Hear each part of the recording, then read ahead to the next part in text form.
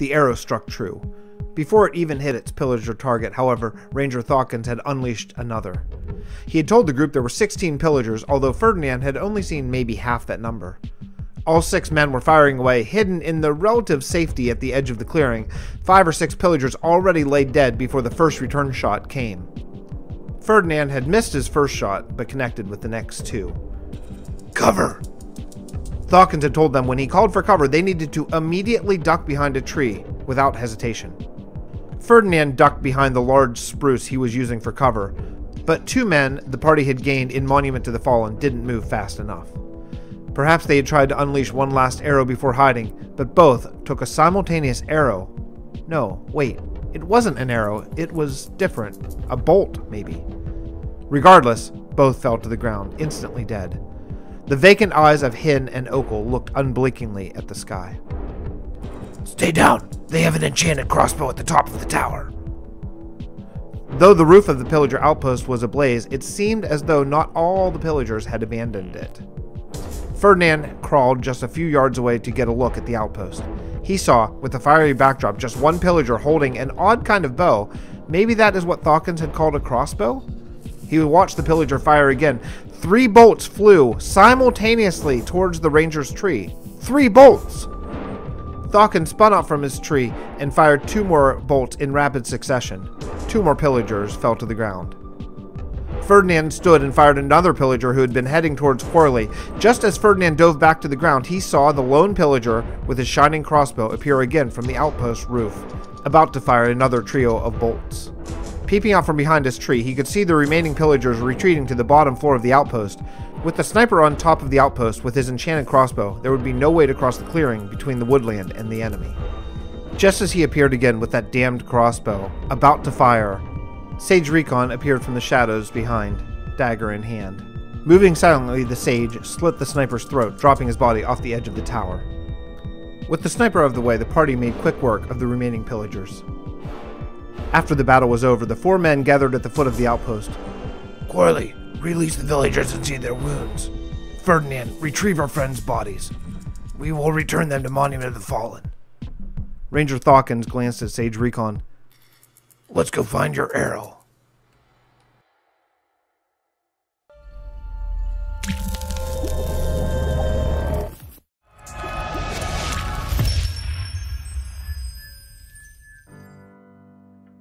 Hello everybody and welcome back to the Realm of Vasten. Well, I am in the middle of some big projects, so as you probably know from the title of this episode, I would imagine this is going to be a Q&A episode. But before we get to that, I need to start with the comment of the day. New thing that we're doing, comment/question of the day, whatever you have.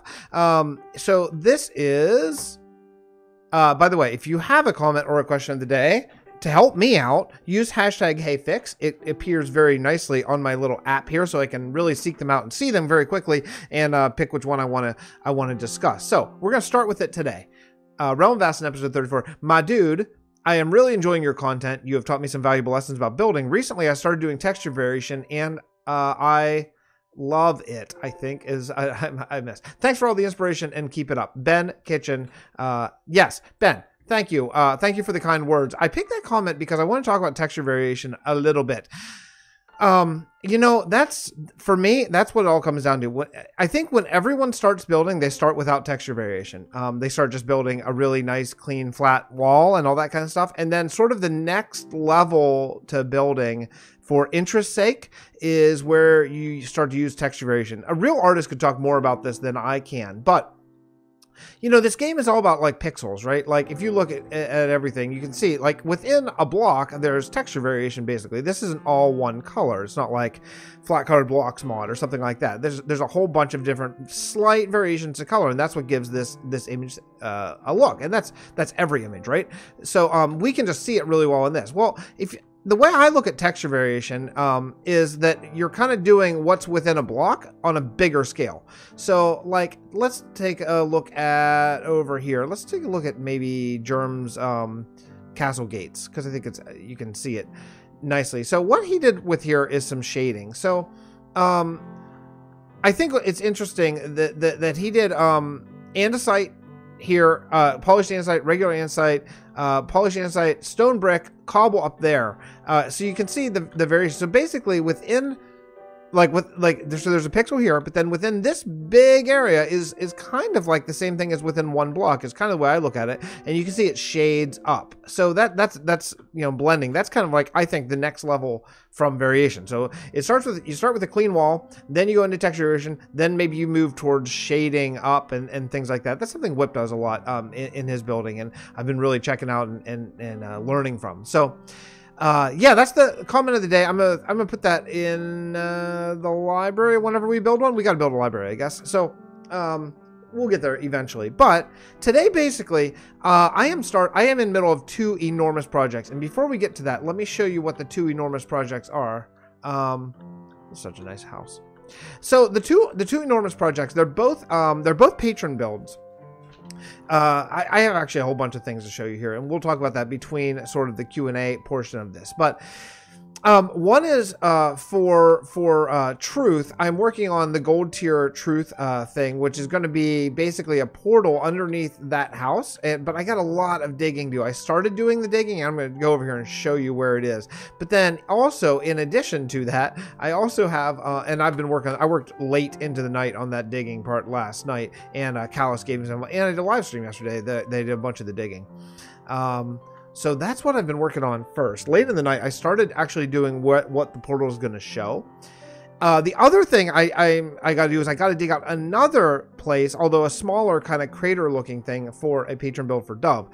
Those things are huge and take a lot of time. Here's what we did basically on the live stream: is we did this hole, I think, for the most part of it, and I did some of this last night. But then the big thing I started was over here. I started digging this out. So I dug out the perimeter of this, and this is going to be what the portal is going to show on the inside of this. So I dug out the perimeter. Then what I'll do is I'll go up some amount of blocks and dig another one, and then just dig down to this level. I think that's going to be the easiest way to go. But that diorite pole, that's the middle, and it goes 50 blocks in every direction. So I think that's going to be a good one for this. This is my first one I'm going to do, and this is going to be the Vasten Dimensions portal. So this is going to be sort of what connects Realm of Vasten and Vasten Dimensions. So I don't know if this is going to be bigger than the others. Probably, I think so. Maybe it just depends. A lot of it just depends on the first one. We'll learn a lot from doing the very first one. So I got to keep on digging this. This is not even all of it, actually. This needs to go out to there, but let me show you that. Yeah, so all of this platform needs to be dug also down as low as that, and down to there. You probably can't see. It's very dark for me. It's probably unbelievably dark for YouTube, but here, if you can kind of... you can kind of see with some light, I think, how just massive this is. But I like it being dark, and I'm glad about it, because that's going to make things really nice and creepy. And I might not have to detail quite as much as I thought, because it is very dark. So that's a good thing. That's a good detailing less is probably a good thing for me. That's the first thing I've been working on. Now, while we travel over to the next little area, let's get into the Q&A. So I ask on Discord, I ask for questions, and it was during my live stream where I just told people who were on. I had like 21 people just in the middle of the day with no warning, just coming to check it out, which was really cool. But so I said, hey, if you have questions, I have a channel on my Discord, Questions for Fix. Just drop in questions, and I got a lot of questions that we can address. So I thought it would be kind of fun to just sort of do that and just talk about this. So from It's Atheros asked, here, I'm gonna have to stop and read. Okay, hold on a second. What big plans or visions do you have for Realm of Vasten and VD in the future? Not just the ones you've already talked about. And second part, let's hope it never happens. If any of the worlds get corrupted and you don't have a backup, do you have a plan in case that happens? What would be the course of action you take? So let's start with that. Now, I take backups pretty regularly, and I host Vasten on a server, both Vasten Dimensions and Vasten. So I have pretty easily rollback abilities where I don't even need to get backups, although I do it anyway. So I kind of have a few levels, but you know, it's a game, and it's a game that's always being developed. So something could happen. Absolutely. You know, let's stop and get some fireworks. Absolutely. Something should happen. So if something were to happen where I just say I would have to roll back really far, I don't know. I don't even know, lose. Even if I lost all of season 3, I think we would just start a new kingdom and just, take the season 2 backup. But let's say we couldn't even do that.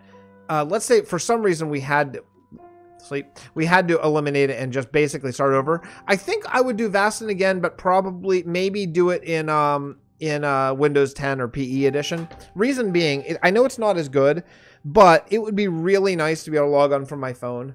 I think that's and probably just use like the Little Taste of Germ texture pack, you know. Because I have some regrets. I wish we didn't have our own custom texture pack in some ways. I wish we could just use Little Taste of Germ, because I know that'd be easier on my buddy. You know, I really feel guilty and feel bad that how much extra time he has to take out of his life. I mean, I know Germ loves doing it, but just to give us sort of our own version of his texture pack, I wish we could just use his. But you know, we're so committed to so many of the blocks and things. It would really break a lot of the stuff that we have here and make it look really rough, you know. So that's probably what I would do. I'd probably start a new Realm of Vasten on probably like a realm. I'd probably just do a realm on PE. That way you can just it's very user friendly. You can just really connect. We rarely, almost never, essentially never have more than 10 people on, so I don't think that'd be a problem. But yeah, that's probably what I would do. Now the other part is, what big plans do I have for Vasten? I need to go to the library. Oh, there's a path now. I forgot. Not library, Explorers Guild. So big plans, you know, I don't have, I think we've kind of, I hate to say we've kind of reached the plans, but we've kind of reached the plans that I have right now. I want to do some group things. I want to do a UHC coming up very soon. I want to do some build time-lapse sessions, which are going to be coming up. Those are going to be special things. But as far as what we're doing, I think what we're doing, I just want to continue. You know, I want to continue building here. I want to continue Vasten Dimensions, doing a new take on a world every single episode. Or season, rather. That would be weird. Every single season, just do basically a new dimension, you know. I'd like to, Vasten Dimensions, I'd like to have fewer teams, but bigger teams, so we can do bigger projects. Not that the projects aren't big, but bigger projects with more people together instead of splintering off into 6 or 7 different build teams. So I think we'll probably do that in Dimensions with 3 build teams. Here, I feel like we've kind of reached the sweet spot here. I might like to add maybe 2 to 4 more people in Realm of Vasten, over the next several months or this season. Just, you know, to just help continue to evolve this thing so we can build, I don't want to say faster, but maybe a little bit bigger. Yeah, I did all this. I don't know if I've shown this on camera. I can't actually remember, but I decided this was going to be an open air library of sorts, kind of like a planning session for the Builders Guild or Explorers Guild, where they would sit here and it's like, hey, we should go explore east, or, you know, sit over here and it's like, hey, how about that time we explored to Sandrasku? That was cool. Things like that. I think it's kind of cool. And then up there is the era of Thalea, which I know I showed on a video. I think maybe it was a live stream, but let's go up and take a look at that. So up here in the Explorers Guild, every Explorers Guild has its own artifact, and this is the one where I think in today's episode, basically Ranger Thawkins and Sage Recon, they tracked it down. So this is the arrow of Thalea, and it always points to the tree. It's kind of a magical artifact. So each Explorers Guild is going to have its own sort of prized artifact, and that is theirs. Also, up in the top of every Explorers Guild is a map of the area. And I think that's a nice little touch, and a nice place to have a map is up on this big glass pyramid sort of situation. And yeah, here's what we have so far. I got really tired of doing the map after I did this much of it, so eventually we'll fill out the map, or maybe someone else feels so inspired. So yeah, I've been working on the Explorers Guild kind of off camera. That's been kind of fun, and yeah, a lot more to go on that. But let me show you what else we've been doing, and we will hit another comment. Remember, if you have a comment or question of the day, it's #HeyFix. Okay, what is your biggest achievement on YouTube? From Caravel, Lombarqui, I don't know. You come to all my streams. I don't want to say your name. That's shameful. Biggest achievement for sure was when Wells Knight saw my world and just spoke so incredibly highly of it. Like, is that YouTube or is that just world building? I don't know which one you want to think of it as, but to have someone who's been around for a long time and seen a lot of things speak so highly of this world and show it to a lot of people, that was super cool. I'm not a big numbers guy, although I'd lie if I didn't say I don't look at it sometimes, but that's not really what I'm in it for. You know, I'm in it to to do this world and show the evolution of this world. Okay, so Brienne the girl has a question that says, would it make sense to build a frost druid fortress outside of Soleil that is perhaps in the process of being constructed, or an assault from the nether? Would you ever consider doing a modded, lightly modded server in connection with Vasten? Okay, let's talk about those two things. Enabled by the Planeswalker connection, concept of VD server. I don't see doing a modded server in this way. I have thought about doing a season of VD with a very, very small mod pack, but you know, the heart of Vasten is doing a vanilla thing. You know what I mean? It's pushing vanilla as hard as we go. That's why on Realm of Vasten we don't use Spygot or anything like that. We run straight vanilla, no plugins, even though it'd be really nice to have that mapping plugin and stuff like that. I would love to have that, but I want to push as hard as I can on vanilla and see how far we can kind of take it. That's why with the resource pack and the sounds and the command blocks and all that kind of stuff. So that's always been kind of the point. So I think by doing that, by doing like a lightly modded series, I think it would kind of leave that. Now, I'm not saying that if the channel doesn't continue to grow, there might not be a modded series on the channel, but I think if I did it, I would almost feel like I'd want to do something different than Vasten on that, just to give myself a little bit of a mental break. You know what I mean? There is more to show you here in town. I'm just taking a break so I can hit some questions. Edgy says, what made me shave my head? I know I was on a gig. I told this on a live stream, but I was on a gig and there was these huge like stadium screens. I'm a musician in case you don't know. Like stadium jumbotron that was showing the band, and during sound check I turned around from the cameras and I was looking up at the jumbotron. I could see, so I had to look kind of up, and I could see that I have a big bald spot starting to form on the top of my head, and that is just unacceptable for me. So I decided that it's time to just get rid of it and call it a day on having hair. That's pretty much it. Okay. Let me see here. Okay. Ferrix asks, have you ever thought of coming up with a creation story for Vasten's lore? I feel so overwhelmed by these beautiful builds, while my own builds are extremely plain and lack creativity. What advice can you give to help someone take their builds a step further? Okay. Okay, first, a creation story for Vasten's lore. I haven't really, because I feel like that would be kind of, you know, like in the real world, there's a whole bunch of different creation stories. You know, there's a whole bunch of different religions that sort of have their, oh, this is new, have their own sort of story and their own gods and their own all that stuff. I would kind of like that. So if I did a creation story for Vasten, it wouldn't be definitive. I would say, oh, the Church of the End believes this. Oh, the Order of Man believes this. You know what I mean? I think that'd be a lot juicier and allow for a lot more stuff. That's a new house for you, I think. Unless you watch the live stream, I think. I built that. I was going to do an episode of building that house, but honestly, I didn't feel it's very good. It's kind of weird. I like the weird aspect of it, but I just don't feel like I pulled it off, so I just dumped the episode. It's okay. I'm not going to take it down because it's okay enough. It's just not as good as what I had hoped, honestly. So I kind of wanted it to be a little bit better than that. Couple things I like I like the idea of these windows with the trapdoors and stuff like that. To do that, you have to use the debug stick to get these to connect to trapdoors, but it's okay. It's all right. I think it's an interesting house, but that brings me to the second part of that question. So I feel overwhelmed by the beautiful builds, right? My own builds are extremely plain and lack creativity. So get out of your comfort zone, right? So that, I mean, that's the thing. Get out of your comfort zone. So if you're laying out your house, most people lay out a house like this. Most people, that's too harsh. But, you know, a lot of people lay out their house like that. Like, boom, there's a house. Then as you get better, then you say, okay, well, now I'm going to build a house that's like this, right? Cool. Okay. That's one thing. That's a good start. Now, the next thing to do is force yourself. Okay, now I'm going to do a house like this. Right?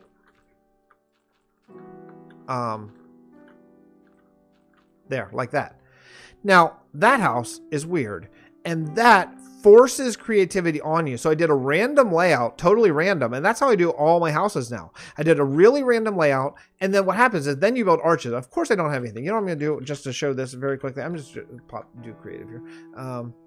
Let me just grab a block that's anything that I'll know to throw away. Okay. So if you do this, right, then you would have to do, maybe then you do a peak here like that, right? Okay. So there's a peak, but then over here, maybe you're going to do Here you might do, let's do a second floor. Oops, a second floor, and then a peak, right? So that's going to be higher roof. So then you got to connect these roofs. Then over here, let's do this. And oh, this is an even number, right? So that makes things a little bit different. So we'll connect those. And then this one, maybe we'll just do this one, just be like flat, come the whole way across here, right? So that's going to force creativity. So then when you're building your roof around, you have to kind of do something along these lines, right? There you go. So there's your roof peak. Which is why one of the things it's nice to use full blocks, because stairs would make that a little bit more difficult. So full blocks and slabs are the way to go. So that's my little tip. If you want to break out of your comfort zone for building a house, build weird shapes and then force yourself to make it work, right? That's something I've been working on a lot in my own building. And as you've seen the last, well, basically this whole season, you know, and some of last season, it really does help. If you force yourself out of your zone, your comfort zone, then you're forced to be creative, and that's a really good thing, right? So let's go sleep. Oh, I don't want to be a big cheater pants. Okay. Let's see. Okay, here we go. Okay, it's Athros ask. What do you do when you found yourself in a creative blockade, or however it's called? How do you get over it? And I don't mean from where do you draw your inspiration? Well, see, I think you eliminated the answer to the question. I think that finding inspiration is how I get over it. So, you know, watching someone else's videos, some builder who I really respect, like, you know, I mean, people who play here, you know, people who play Callus, Germ, Sausage, Grumpy, any of those people, and not even just Minecraft, you know. I was watching a Grumpy Stonehearth video, and I saw some builds that I thought would be really, really cool here, right? So you can draw inspiration from anywhere, and I think that is how you get over it. The other thing is sometimes you just need to put down blocks. You know, I'm a trumpet player professionally, and I teach trumpet lessons, and sometimes people are like, I don't know what to do. Well, just do something. Sometimes you just need to do something, like put down blocks and then see where it leaves you, you know? That's a big thing, right? So a lot of times I don't feel inspired. Like, for example, that house. I didn't have a real good vision for that house, so I just started putting down blocks. Do I love it? No, I do not love it. But it's okay. It's all right. And I learned some things from it. Some things I do like. So let me, again, go up here so I can show you. See the roof? I wouldn't do a roof like that again, but I might do a roof similar because there are some aspects of that that I really like, right? And that's part of the learning process and part of staying inspired. I think probably what I would do, and I may even still change this out, is I would probably continue these sort of spruce bars going up, maybe via trapdoor. The side of this, is this done? Yeah, I guess it is done. Actually, I don't hate this house as much as I thought I did. I think it just needs some more variation on the outside. If I added maybe some variation to the white terracotta too, add in some bone block or something, I think I would like it more. But yeah, looking at it, I kind of don't hate it that much. I really like this little thing too. And again, that didn't used to be there. I realized that it looked plain, so I just made a landing. And so that, I mean, does that help? I don't know if that helps or not, but you know, sometimes you're not inspired. Sometimes you need to just put down a block and then another block and then another block. And then all of a sudden, out of nowhere, you have a whole bunch of blocks put down, you know, and that's kind of how you do it, you know? So there is that. Okay. Brianna the Girl says, are you introduced more species of magic like elves and dwarves into Vasten that have disappeared before or because of the Nether War? Are you going to challenge yourself to do more interiors in the future? Probably not. Probably not. I mean, it would be a challenge, but it'd be a challenge not creatively. It'd be more of a challenge because I just don't really enjoy it, you know? And it's really like pulling teeth. I know a lot of people love it. I know a lot of people wish that all buildings had interiors. I wish all buildings had interiors. I just don't want to do it, you know? So probably not. You know, in the end, we're still playing a game, and if it's something you really don't enjoy doing, well then, you know. But are you introduced more species of magic? Absolutely, possibly. It depends where the story takes us. As of now, we've sort of established that only humans live in this world now, that all other species have moved on. If the storyline takes us somewhere, like if next season we decide to do a dwarven underground fortress, which is absolutely a possibility, then all of a sudden we have dwarves, you know. I don't make decisions in this world. I might present decisions to be made by the group, but we all make the decisions sort of together, you know.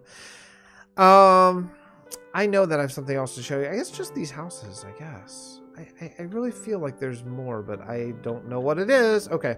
Let me see what else. I got a whole bunch of questions. Thank you guys so much for the questions. Netlock says several times, how do you not run out of things to talk about? I don't. There's always stuff to talk about.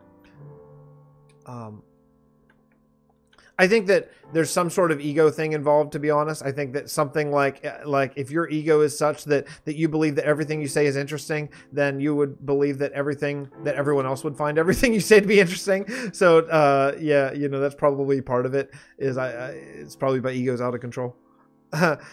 Old Gray Man asks, what's the next piece of hardware you plan on getting? Eventually I want to build a new computer, but you know, with finances the way they are right now and all that stuff, that's probably a long way off. But yeah, eventually I want to build a PC. The PC I have now I bought about 3 years ago, and I bought it sort of as a gaming. It's a gaming PC, but it was, you know, it was like on Amazon and already pre-built. I don't know how to do that stuff, so I'd have to learn. I'd have to really learn how to do it. But yeah, that's probably the next thing I want to do is build one. Shoe size, Chef Boyardee asks, is between 10.5 and 11, depends on the shoe. Okay, what is your favorite town, city, hamlet you have built in the realm of Vasten? Okay, Lambarquis. Please tell me how to pronounce your name. I feel really bad that I don't know how to say it. It's always the most recent town. It's always the most recent one. Like, in fact, I would even take it to the micro level of that. Oh, you know, here's something I got to work on. I want to add more dirt. The reason why I want to add dirt is because I don't want to add stone block to this, and I want to have carpet so I can hide lighting, so the snow will stay off of it. And I don't want to use a billion string, you know. Yeah, it's the most recent part of the most recent town I've built. Like, when I was building the shipyard, this was my favorite part. When I was building the Explorers Guild, that was my favorite part. It's whatever. I'm most inspired by whatever's newest. I mean, before this, my favorite part was White Sands. Before that, my favorite part was Port Bray. You know, I mean, it's always that. There are a few hamlets that I'm kind of proud of, but for the most part, I don't pour my heart into that. And I really get off on the multiplayer part. You know, I love just seeing what other people are building around and that kind of stuff. And hamlets generally, I kind of do by myself. This most recent one with Mantis is sort of the exception to that rule. So yeah, so I don't love them quite as much just because it's just me, you know. Let's see, where are we at for time? I want to make sure that I'm not going crazy over. Okay, maybe one more question. Let me see here.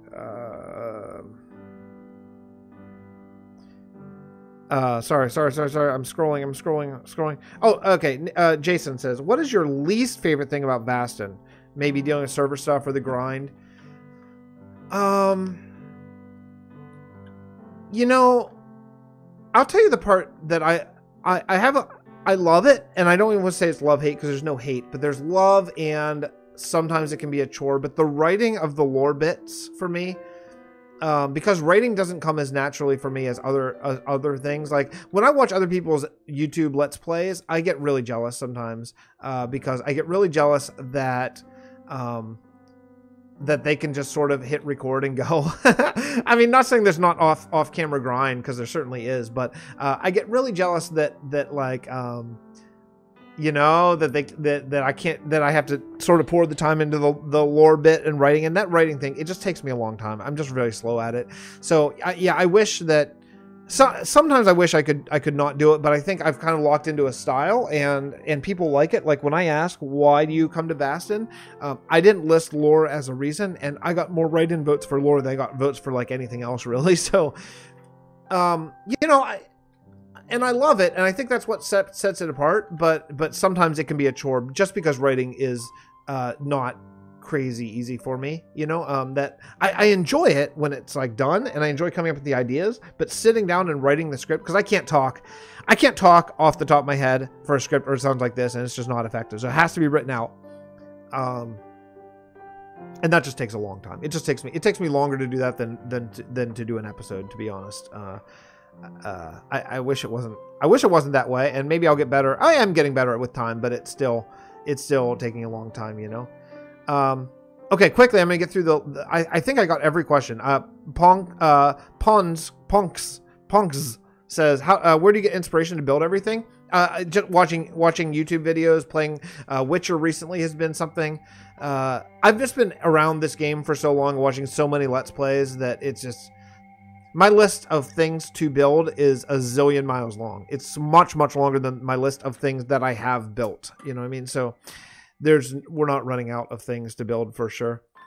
It's actually really helped having patrons as well, because I need to do patron builds, and that's helped because it's like, well, okay, I need to build a house. I need to build a floating island for Dove. I need to build this underground thing for you. I need to do this special thing that Cylon and I are going to work on, sort of statue thing. You know, those things really actually help a lot to come up with inspiration, because you have to, so it helps. It's very helpful. And the last question I have, I think I got all of them, is X Paradox. How did you discover Minecraft? What drew you in, and what kept you playing for so long? I discovered Minecraft because I used to sit on the couch with my wife when we were dating and watch these really horrible TV shows. And so I needed a game that I could just play on like a tablet. So I downloaded Minecraft PE. Well, I think it was PE back then. You know, and I played it there and thought, well, maybe I should just try the desktop, and I got sucked in. Why do I keep coming back? That's the question, is because this is the most creative game I've ever seen in my life. Where it's all about, as you know, it's all about world building and building up a huge thing. And that has always been my thing. Like when I played Legos when I was a kid, I always set up these big like battles with Legos and G.I. Joes and Transformers and everything, but I never actually fought them. I was really about the world building, and even back when I was, 8 years old, I was about setting up the world and creating the storyline for the battle and all that stuff, but then not actually doing it. Where my friends would come in and they'd smash the toys together, like, I was like, oh wait, you're messing up my world that I built, and here I am. More than 3 decades later, still doing basically the exact same thing, but with this beautiful digital thing. So I think that's going to wrap it up for today. I have a lot of editing to do on the cinematic that I did. I'm going to try to it's a first person fight cinematic, as you saw already, but I'm not sure how I'm going to edit that. So hopefully it turns out okay. Love you guys so much. Thank you. I'm sorry for just the Q&A episode. I have a lot of building, but the grind is for real that I need to do over the next couple days so I can do an episode for Thursday. So again, Tuesday, Thursday, Saturday, Realm of Vasten episodes, other days, other stuff when I can get to it. And, please join my Discord, subscribe to my friends. Let me know if you have a question or a comment of the day. We don't usually do a whole episode of comments, but if you have just one, hashtag HeyFix, that helps me find it easier. It's a lot easier to find, honestly. And we'll try to do one of those every episode by popular demand. Okay, love you guys so much. Thank you so much for watching. I will see you next episode from the Realm of Vasten. Bye, everyone.